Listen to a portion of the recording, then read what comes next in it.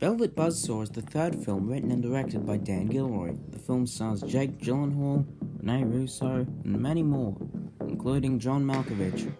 Malkovich?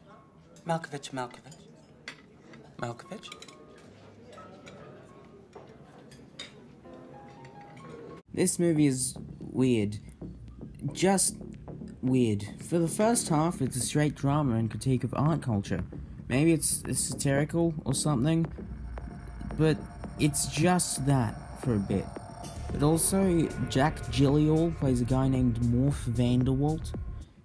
Yeah, Morph. But halfway through, it turns into like a Goosebumps novel where the paintings are haunted or something. It's just so weird. I don't even know how to put this coherently. It's just, the film is so incomprehensible. Okay, so, how about performances? Nice and easy. Alright, so John Gyllenhaal is really good as, Morph. He really sells the character and makes him very likable. And you can tell that he came out exactly as Gilroy wanted him. Jam Gyllenhaal is really good, and I don't think there's ever been a terrible performance from him. Oh, never mind. Rene Russo is There's one scene in the film where Jab Jaffacake is really burying his heart out, and she's just sort of like, yeah, sure. Yeah. Jane Ashton is pretty bad. She really doesn't fit and seems like she really didn't get a lot of direction. Everyone else is fine. Not bad. Actually, sort of good sometimes, but just completely serviceable. Nothing special. Also, John Malkovich just sort of plays himself.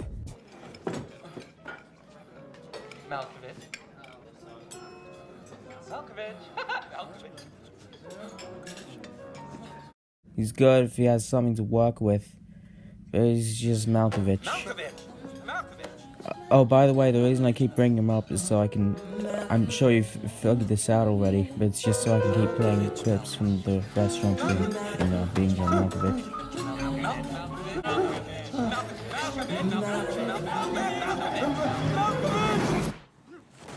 The writing.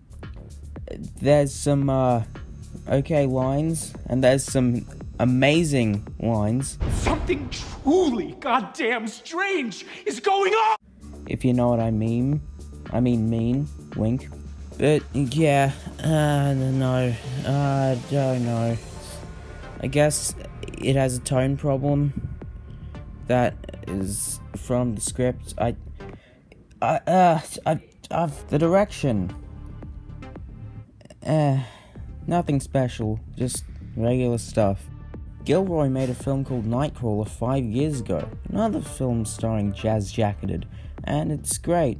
Great performances all around, great cinematography and framing choices. So it's a shame to see how the mighty have fallen.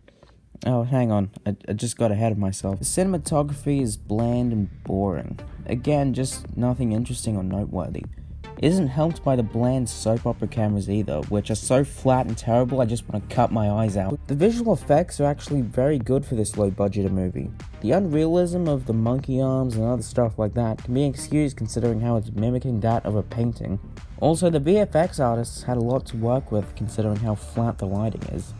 That shouldn't be a compliment. There were no interesting editing choices. Nothing was distracting, which I guess is the best kind of editing.